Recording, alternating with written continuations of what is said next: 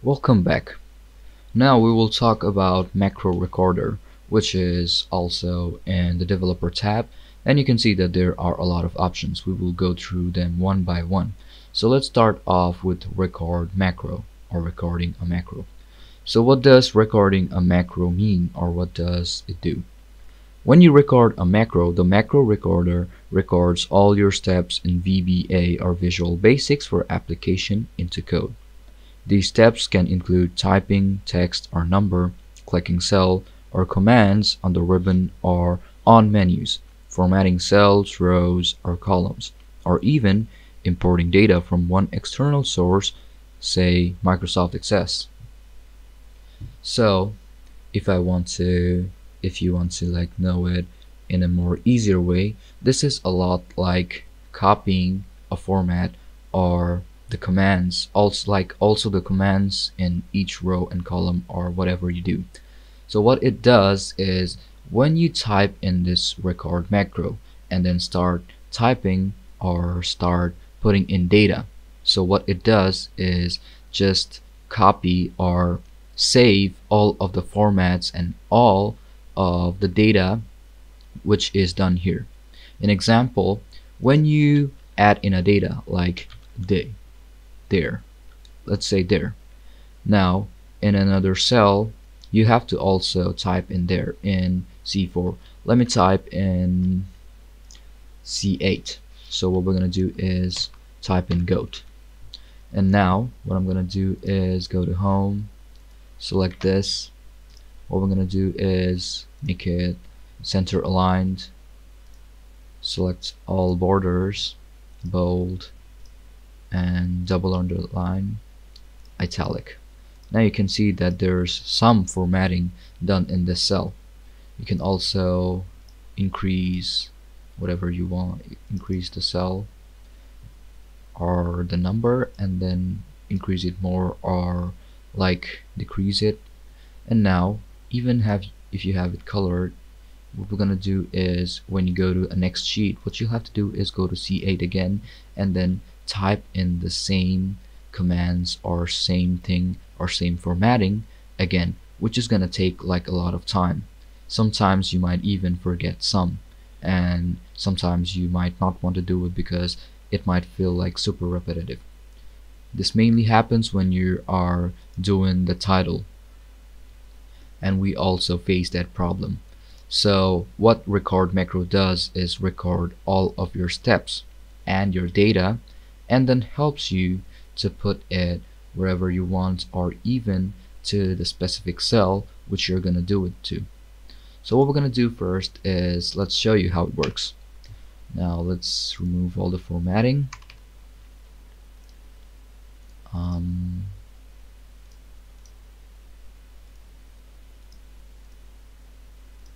Let's do white again, not bold. Now firstly what we'll do is go to developer tab and tap in record macro. Now this interface opens up. You've seen this interface in my first videos, but let me show you how it works. So you have the macro name, so what we're gonna do is type in the name, in what name you want to save your macro as in, or this is also a type of command which you want to save as. So what we're gonna do is save it as the title. It might not take a shift or a space, so what we're gonna do is type in an underscore, the title, my bad, and then you have this shortcut key command. So you can see that control is always there, and what we're gonna do is type in whichever number or whichever key you want to sign it as. You have to remember that there are a lot of default shortcut keys. Make sure to not save it on them, which overlays it and does not take, when you work on Excel, it does not take the default commands. Instead you will always get the macro. So what we're gonna do is, you don't have anything as Control Z, I hope so. So what we're gonna do is just press in Control Z. Now you can see that there is another option which is store macro in. So you can see that there are three options to choose from.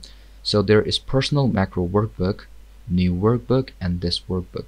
So when you save it as personal macro workbook, this will be saved on your account and you will be able to use it wherever you want, but only you can do it. But when you type in new workbook, you can save your macro in another workbook and use it on that. Okay, and when you just press on this workbook, so you will be able to use that macro or command only in this workbook, and even if you send it to someone else to work on it, it will also work on that PC. So for here I will just select this workbook, and then if you want to type in description you can also type it, and then what we're gonna do is just press OK. Now you can see that the record macro option has now been turned on, and now it's recording. So what we're gonna do is select on it again. Now I want my data or the title to be in C8. Now what we're gonna do first is type in GOAT, and then what I'm gonna do is align it to middle, give it a border, double underline, italic, bold, and then change the font.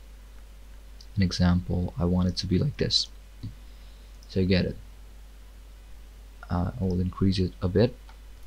And now what we're gonna do is that we know that record macro, or this macro, has been recording all the codes or all the formatting and the data in VBA and turning it into a code so that it remembers all of the steps which you're doing. So what we're gonna do is, when you're done doing all of these steps, in example I only did like 4 or 5 of them, but even if you do like 600, 700% or more, this will also record each and every code or each and every formatting that you're doing, and will allow you to use it or like reuse it on the next sheet or whichever place you want it to be. But remember, as I started on C8, and now if I also do again on D8, an example, goat is not fine. This has also recorded all of these. Now what I'm gonna do is stop recording. Now how will you use it in another sheet? So what we're gonna do is first off go to another sheet, and then you can see that there's an option called macros. So all of the macros you save are saved here. When you click it, you will see that this interface opens up, and you can just press on run, selecting whichever macro you want, and then you will be able to run it, or just press Ctrl Z as I've saved it. So what I'm gonna do is, you can also see you can turn it on by using Alt and F8. So what I'm gonna do is do the shortcut Alt F8, and then you will see this and press run. And now you can see that the same formatting has been done over here. As I did not increase the width, so it did not increase the width anymore. If I did it before typing in data in sheet 1, this would also record that. Now what I'm gonna do is press undo again, and then delete all of them. And now what I'm gonna do is just press Ctrl Z. Now you can see that it has been saved. So this is how recording macros work in Microsoft Excel or the VBA. Now you might think, is this risky, or another thingy which is like a key logger? So let me tell you that a keyboard recorder or keystroke recorder, which is also or is a macro recorder. So it is a keyboard recorder, which is simply a piece of software that records keystrokes to repeat them later and or save them as a keyboard macro. Unlike keyloggers, keyboard recorders are used for automation purpose only, just like mouse recorders. So developer, and then just press record macro, and all of the data you entry or all of the formatting you do and the work you do, you will be able to reuse it, or just simply paste the formatting on another worksheet or any other place you want it to be. So it just saves a lot of time and a lot of effort. So let's move on to the next lesson.